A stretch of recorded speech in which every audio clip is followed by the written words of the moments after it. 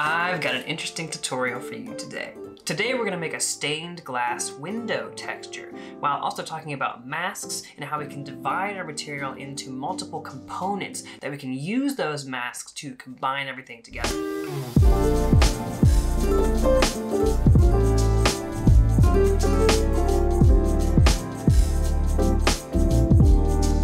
It's easy to get lost in a complex graph. So by thinking about our material as a bunch of simpler components, we can use masks to combine everything in the way that we intend to.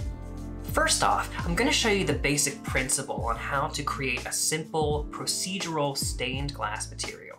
After that, I'm going to show you a more developed version of this material and how we can take the concepts that we've learned so far and from other videos that I've made and really enhance and increase the level of detail in our material. Let's get started. All right, so let's get started. We'll create a new substance. We're going to use the PBR metallic roughness template, and I'm going to call this stained glass utility. Keep it at 2K, absolute, 16 bits per channel, and hit OK. And you see I get a little pop-up here of my Explorer. I like to have that on my second screen here so I can free up some space for the tutorial. Let's just organize our scene a little bit. So what I'm going to do is go to my materials and change this to tessellation. It's going to bring up my properties here, and I'm just going to set it to something like 16 for the tessellation factor. Actually, I'm not even going to touch the scale at all yet, and you'll see why later because this is not a very tall material. Okay, so up next, I'm going to create a blend, and I'm going to attach this to the normal, and I'm going to make a new ambient occlusion node, and attach this to our output, and then attach this blend to that. And also I'm going to attach this blend to the height and delete that uniform color here. It's yelling at me because it doesn't know if it's a color node or a grayscale node. It'll fix it as soon as we put something in there. We're going to be working from back to front here. And what I mean is the furthest away or lowest to the ground part of our height map is what we're going to build first, and then we're going to build up upon it as we go higher and higher in our height. So to start off, we're going to create some supporting glass panes that are going to hold up and frame our stained glass pieces. So what I'm going to do is I'm going to get a clouds 2 node. This is a great noise, but it's got all of these sort of light and dark peaks and valleys here, and I want to get rid of that and just get the texture. So to do that, I'm going to add a high pass grayscale node. So you'll see what this does. If I connect it here, it's getting rid of that puffiness, and it's just keeping the texture that I really like from this. And you can adjust it even further. You can change the radius, how much you're going to keep. Let's see, I'm going to keep it a bit low here. That looks fine. And also, I think I want to adjust the scaling of my clouds. So I'm going to, let's drag it all the way up to 8. That's good. And I'm going to adjust the radius even more. Excellent. So if I pump this into our blend, you see our errors go away. And we're getting quite an interesting material here so far. I'm going to adjust my height depth on the ambient occlusion. So we're creating sort of a frosted glass kind of like texture right now to start off with. So I'm going to make some room here. I'm going to drag all this over. And I want to make some panels. And to do that, I'm going to start with a tile sampler. And I didn't want to add it to the end. I'm just going to add it separately.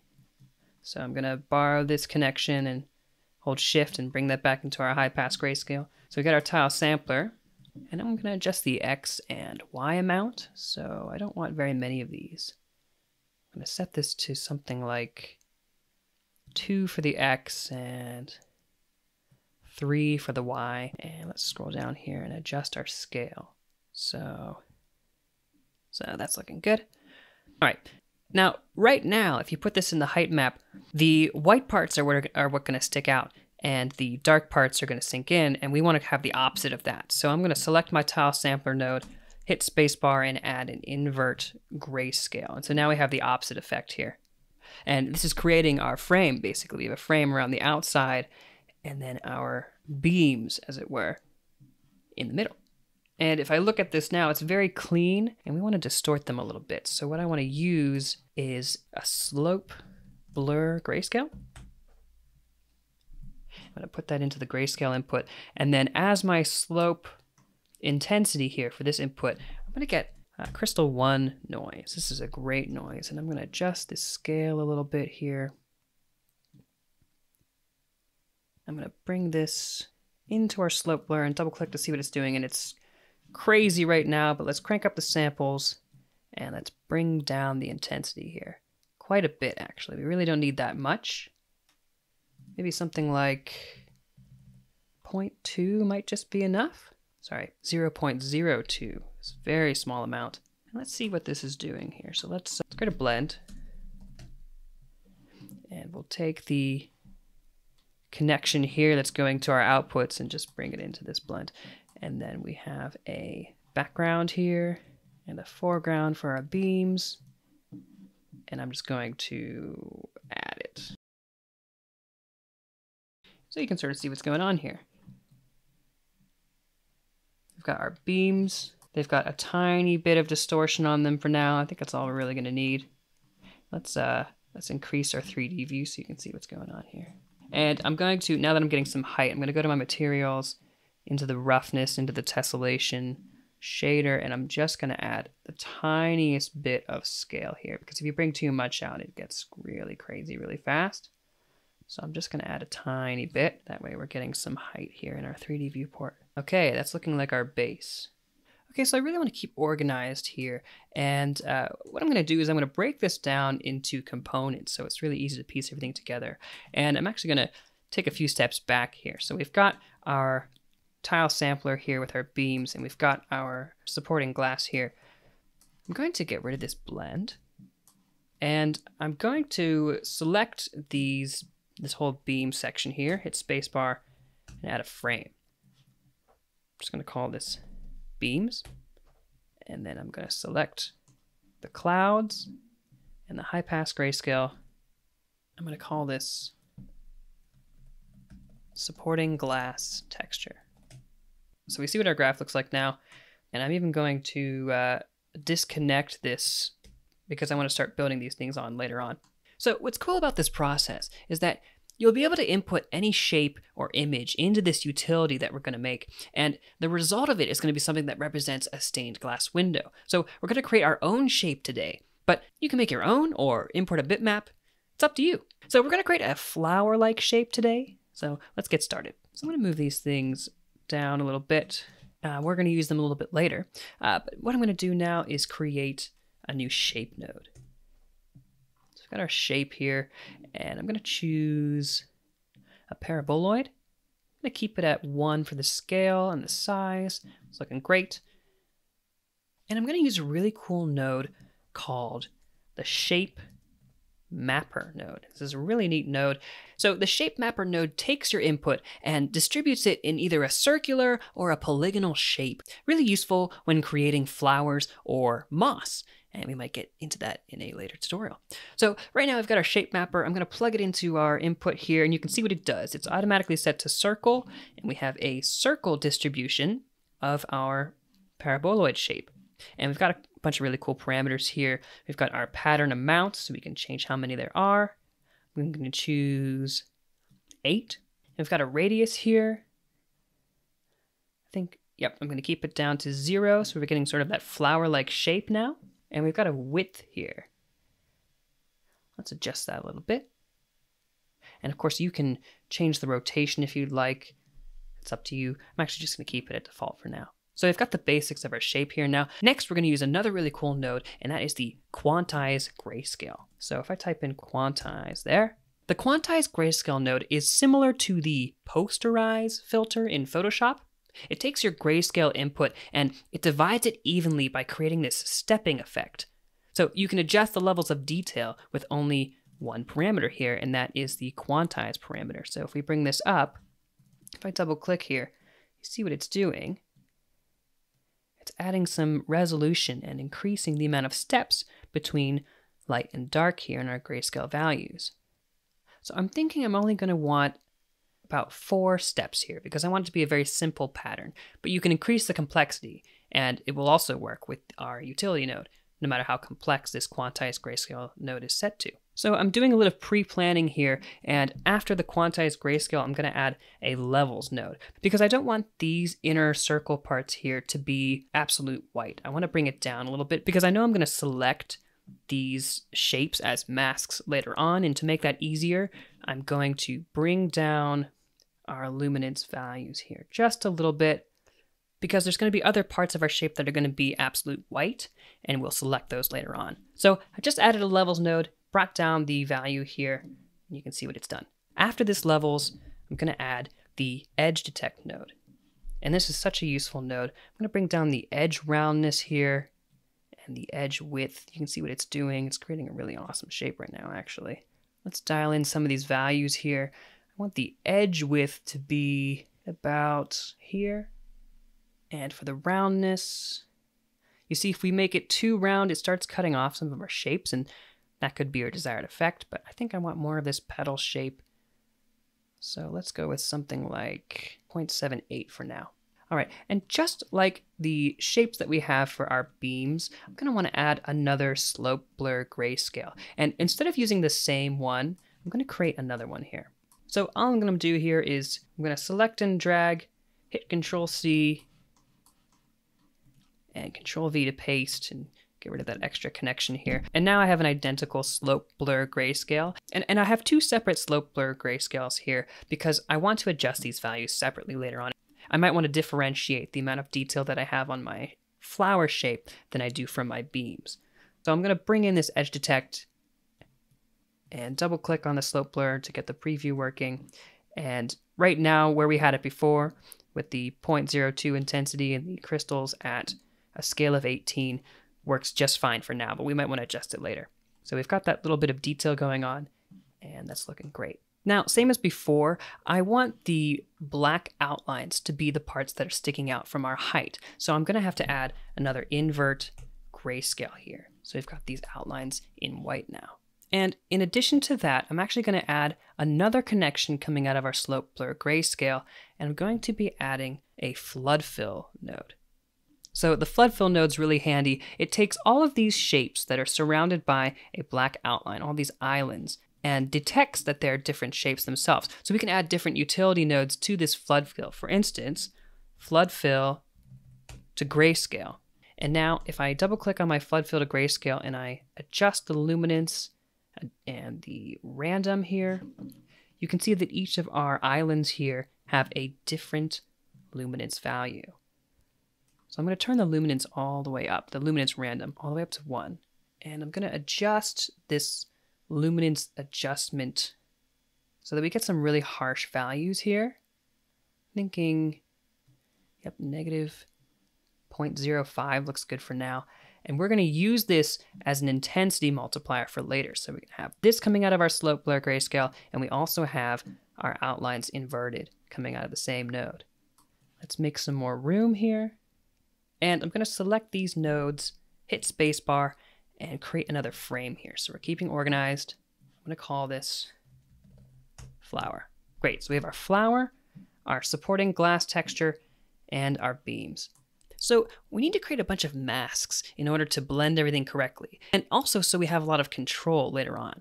So I know that I'm going to need a mask for the entire flower shape. So to do that, I'm going to extend our frame here a little bit. And to get our entire shape, let's see, we've got our levels node here and it has all of our values. We can use a histogram scan from this node. Type in spacebar and histogram scan. And I go from that levels and I drag it in here, double click, and I move the position up. You see that we're getting those values. And if I increase the position all the way to the right, and just keep the contrast at 1 for good measure, we have that entire shape here and we have that mask. Histogram scan is a great node for making masks, and we're going to use it a bunch. The next mask, we're going to make a mask for our beams. And you'll notice if we double click our slope blur grayscale that's coming out of our beams here, and we zoom in, you'll see these values aren't exactly black and white. They have some gradients and some grayscale values in there. So we need to use our histogram scan node again to create a full black and white mask for our modified beams. So again, I'm going to extend this a little bit, and I'm going to add a histogram scan, bring up the position and the contrast here. And you can see now we have a mask encompassing all of those grayscale values. We can see our detail here. So I'm going to start combining these things together a little bit. So again, I'm going to make some more room here, move our outputs over. I'm going to add a blend node.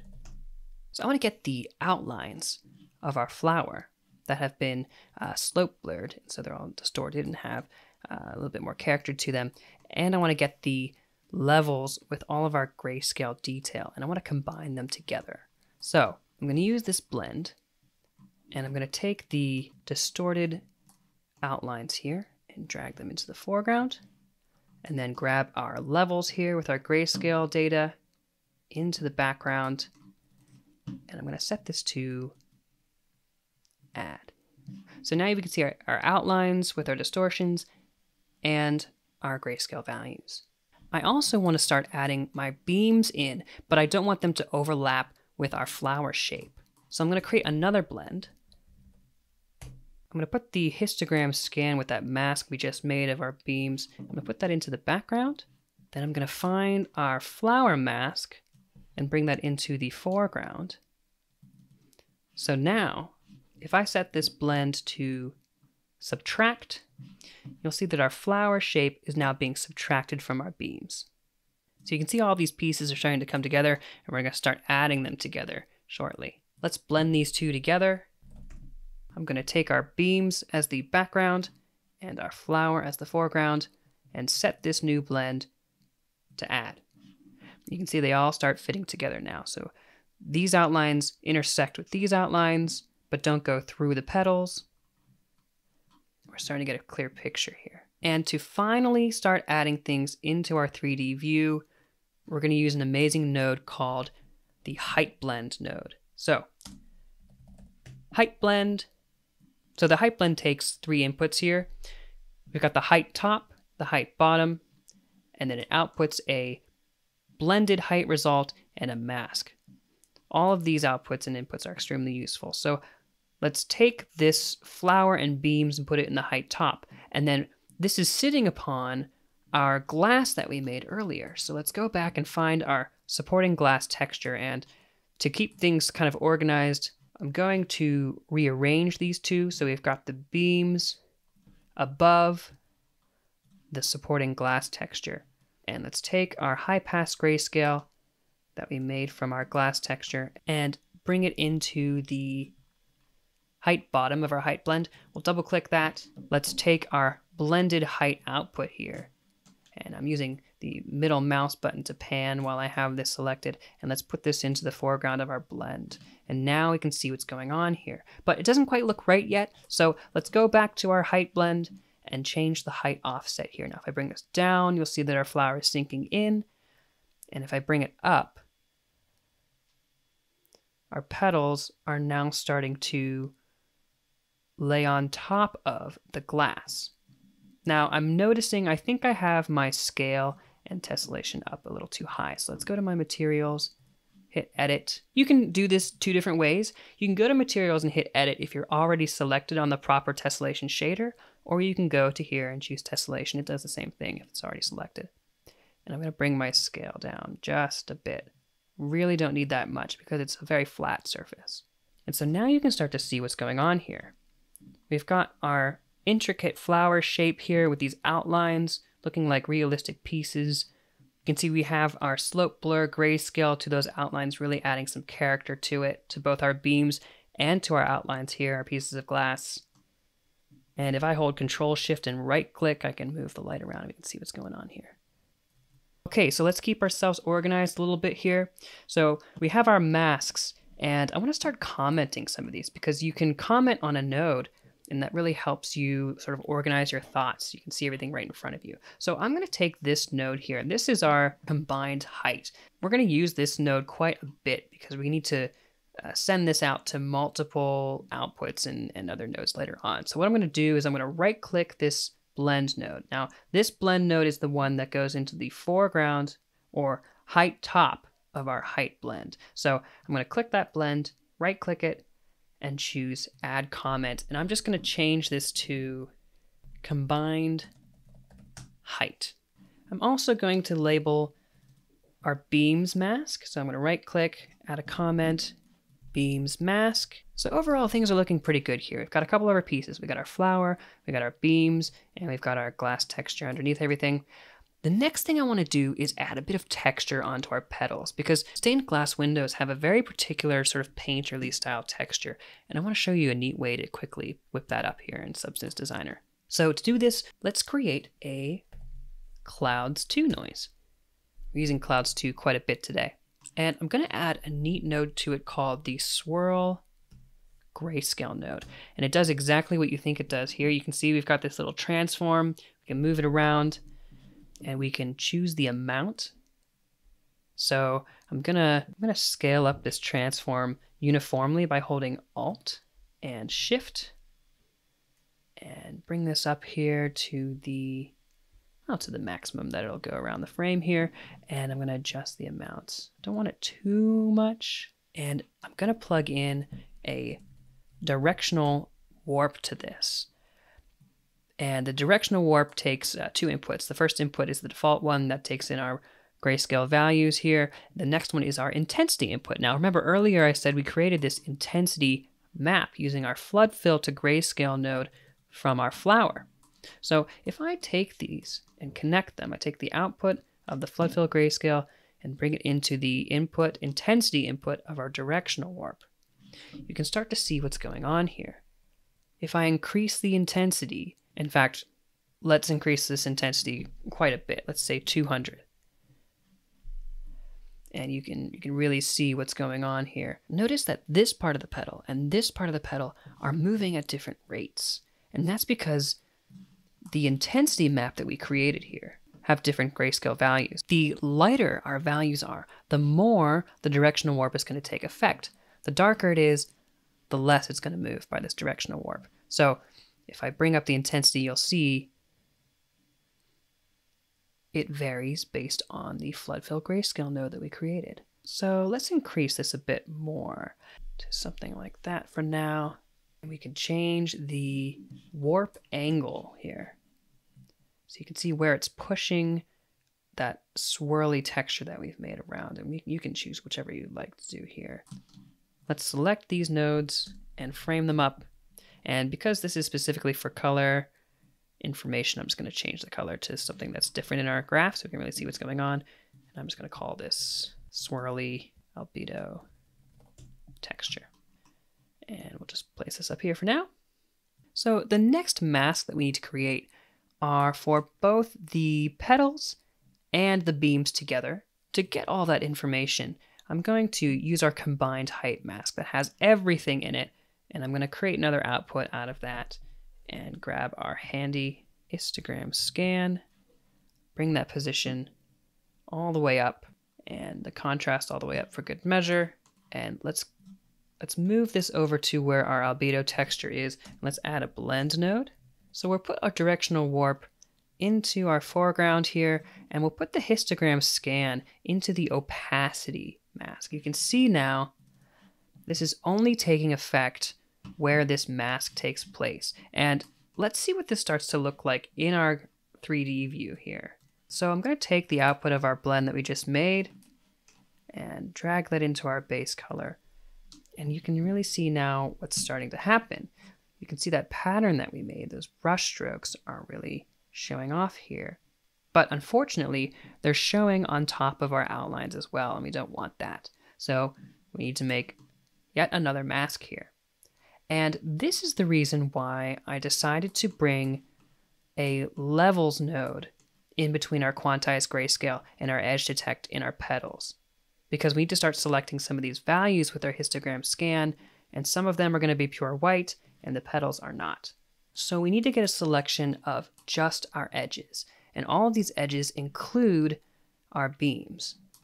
So to get that mask, let's double click on our combined height, and you'll see our outlines are in complete white, but everything else has a different grayscale value. So that makes it really easy to select just our edges, and that's why we darkened our petals with that levels node earlier. So let's create that edges mask. So I'm going to drag yet another output out of our combined height blend, and that's going to be another histogram scan. So we're adjusting the position, and you really don't need to go very far because the white value is pure white. And I always like to increase the contrast just to make sure, but if we increase this further, you'll see that we're selecting more pieces. Really, we just want those outlines. So yeah, 0.02 should be great to just get the outlines.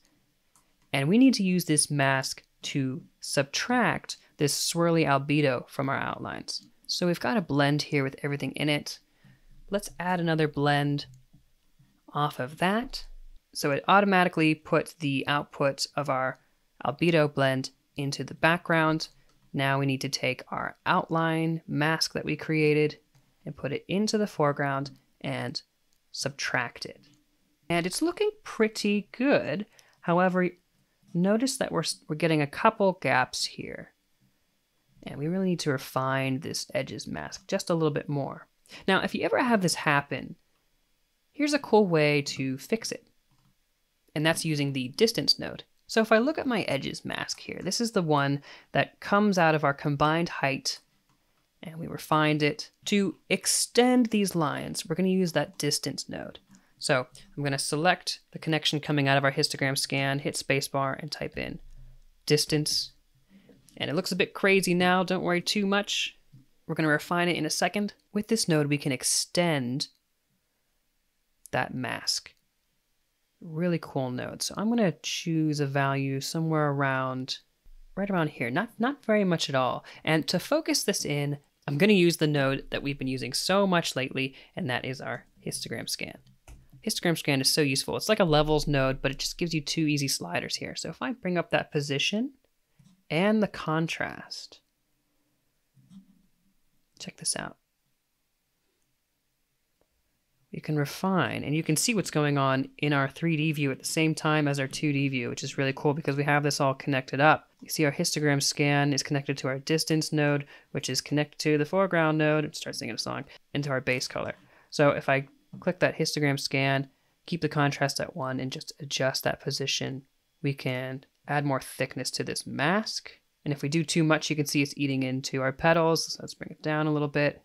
And you can see what adjusting with the contrast does too. It softens that mask a little bit. So you might need to just play around with your shape. Really get a good mask here. We don't want any edges. That's looking pretty good. I think actually we need to tighten it up just a little bit more. Excellent. Looking good. So we have that really cool painterly look going on with our petals. So let's zoom out a little bit, make sure that we're keeping organized. I'm going to bring our outputs in that final blend node that I have going into most of those outputs. Bring it over here. So looking at our shape here, when we think about stained glass windows, we know that all of these pieces need to be supported. And you can tell that some of these pieces, like this one, doesn't have any connections to any of its neighbors. It's kind of just floating in the middle there, and that doesn't look very stained glass-like. So what we need to do is we need to start adding some supports here. And to do that, we're going to use a cells noise. Now, let me show you what I'm talking about.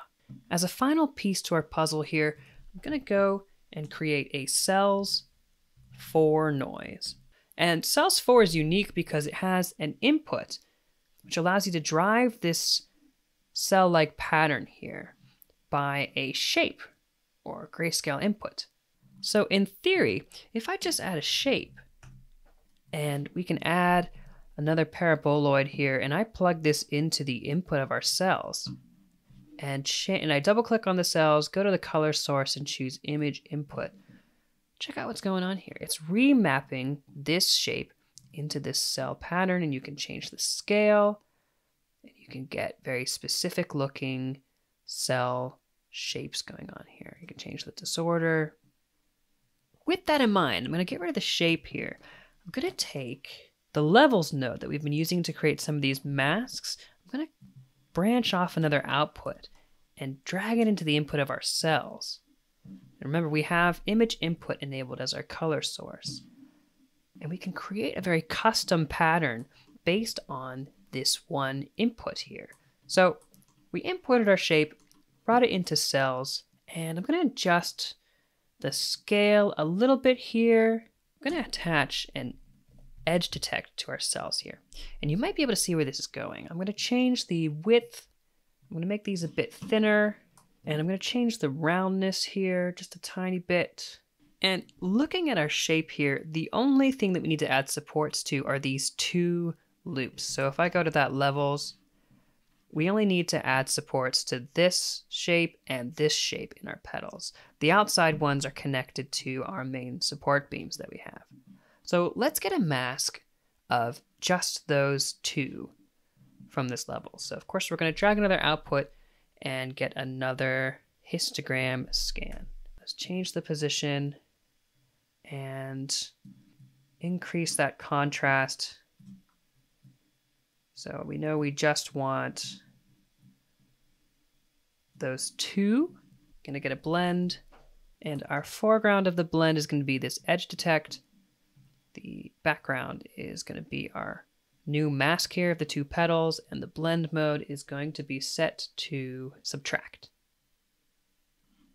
So now you can see that where our petals are, that's where these supports are now being added. So now all we have to do is add these supports into our graph. So the proper place to do that is going to be between the blend here that's going into the foreground of our combined height and that combined height blend. We're going to add another blend, and we're going to set this blend to add. And what we're going to add from our foreground is this new support blend that we have. You can see now we've created a procedural support glass shape here. And what's really cool about this is we can go back, go to our cells 4, and we can move this disorder around, and we can really dial in art direct what we want these supports to look like. And you can change the scale, you can add more. You can also go into your edge detect and you can change the width. So you can make these really thick, or you can bring them down. And the roundness. So what's neat about the roundness is, if you look at right here, if we increase the roundness, we get more of like a welded shape going on, more realistic in this case. And now it looks a bit more believable, like everything's being held together. And this is all being driven by our initial shape in this cells 4, which then goes through the edge detect. So now I just want to do a little bit of graph cleanup, and I'm going to create a frame for all of these different masks. I just want to be able to label them a little bit. This one here, the one that comes out of our distance node, these are all of our edges. So I'm going to call this edges mask. This is our full flower and beams mask. This is our flower and grayscale. And this is our supports. I'm going to keep those out of the mask frame for now. This is our height blend. I'm going to keep that out here for now. And to add a dot node here, hold Alt, click, and you can sort of redistribute these connections if you like. So let's select these, spacebar, add a frame, and I'm actually gonna, let's go with purple, and call this masks. And so we can get a sort of an overview of what's going on. Oh, I also need to create a frame for our supports. So really the way that this particular utility was created is we have all these different pieces here. We've got the supports, the flower, the beams, and the texture in the back. And then we've got our masks, and these drive all the different parameters. And we can use these masks to even adjust our roughness, our metallic, and they're all being blended together to create our material.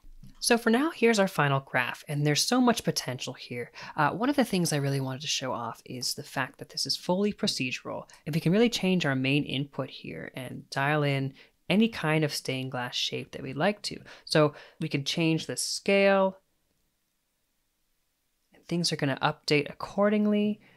we can go into our shape mapper and we can dial down the pattern amount. You can see this is all updating procedurally here. We can add more petals. We can change the radius. No matter what kind of shape you put into this quantized grayscale node, it's going to propagate and create your stained glass texture, which I think is pretty cool.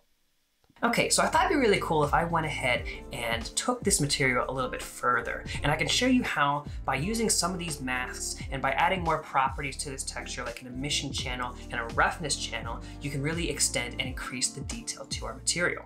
So to start off, I actually recreated and enhanced our frosted glass texture that we did. So what I did here, if you look at the result of what we've got, you can see we've got more of that kind of smudgy, refractive glass. So to do that, I just took the clouds 2 that we've been using and scaled it up or down, I guess, depending on how you look at it. And I added a slope blur grayscale and used our crystal 1. And when you do that, if I increase that intensity here, you see we start to get that frosted look. And then if you want to, you can add a blur onto this to sort of give it sort of a less of a sharp feel. I kind of left it here just because you can, but I'm not really using it here in this example. So after that, I wanted to start adding some color to our albedo. So originally we had our swirls, but we didn't really have any color going into it. So what I did was I took a uniform color here and I got a histogram select. So a histogram select node is kind of like a histogram scan node, except you can choose which position in the histogram you can basically select in this case and change the range and the contrast. And you can get any of our grayscale values. So you'll see if we go back to our really useful quantized grayscale into our levels node, we've got these different levels on our histogram. And with this histogram select node, we can select which range we're looking at. In this case, I'm just looking at just this range of gray. So with that mask that we created, I used that as the opacity for a blend with our uniform color, and we've got our orange here. Now, when I did this though, it got rid of all of those swirls and detail that we added. So I then took our mask that we kind of created here to create our original albedo, which is our flower swirls without edges that I've added a comment here, and put that through a gradient map to convert it to color information, and then tightened it up with the levels and took into this blend. And now we have that color and our swirls together, and that's what's giving us this effect. And it basically did the same thing here with all the other colors. So I selected the next range up here and then added a blue color, blended that in, selected the next range, and added a green color. And then finally over here, I have a mask of just our outlines. And that's because if you want to, you can affect the color of just our beams and edges here, which I ended up not doing, but I left this here just in case I wanted to. So really what we could do is we could just take our color here and set it as the background of this final blend. And this final blend has a mask of just our supporting panels, no edges and no flower. And that's in the opacity of this blend. And then I have a uniform color here that I can now change to any color. And now our background glass panels can be any color we'd like them to be. And that goes right into our base color output. So now we've got some color going on. After that, I decided to create the roughness values that really sell some of the detail and the reflections of our stained glass material here. So that clouds 2 comes back. I use the levels to refine the information just a little bit to get some really contrasty values here. And then I blend it with a uniform color so I can really set the roughness and multiply, which is what this blend mode is, these levels with this color. I then go and I get the flower swirls without edges because I really wanted to adjust the roughness of these patterns here. So you could see as I move my light around, you can see right around here, we're getting some really nice painterly strokes, like there's a thickness to that paint. So I took this gradient map, because it's color information that we're dealing with now, you could also use the grayscale values if that's what you're looking for. And I inverted it, that mask that we created, brought down the levels just a tiny bit, and then blended them together. So now we have sort of a rough variance on our flower shape. I then took a mask of what our glass panes are looking like here, with all of our sort of variance and, you know, with that sort of frosted glass texture. And I applied that as a mask to this last blend here and used a uniform color. So I can decide whether or not these back panels are more rough or completely shiny. I decided to settle for something right kind of in the middle where it's not too rough, not too shiny. And you pump that right into your roughness map. So that's giving us this really cool effect where you can see we've got some variance in the roughness in the back. We've also got some variance in the roughness of our beams here. You can see we've got a little bit of variance there. Of course, with our flower as well. So I really wanted to show off that sort of stained glass feel where you have light coming through the glass, and I kind of wanted to fake it with an emissive map. So if I go to my environment, go to edit, and then bring my exposure down, you can see we have this emissive map here, and it's sort of faking the idea that light is coming through, even though there really isn't. And you can adjust the values of this. So that just takes our albedo texture, our swirly albedo texture, and blends in basically the final output of our colors here.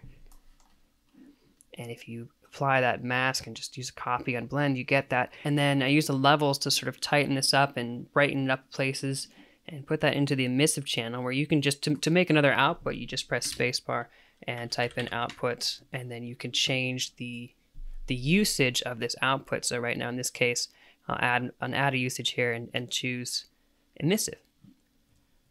Then to get it to show up, you have to right click and say view outputs in 3D view. So I'm going to bring my exposure back up a little bit. And the last thing that I wanted to do was add a little bit of transparency. So if you look here, you can actually see through, if I rotate our environment, you can see down here, you can see through the glass just a little bit, as if that paint was starting to fade. So I took a blend of our outlines. I didn't want any of our outlines to be transparent, so I just added a completely white uniform color, blended it with our edges mask here that we created a while back. So then I want to vary the opacity with this mask that we're using, with our swirls and all that stuff. We have really beautiful grayscale values here that we can use to vary up our opacity.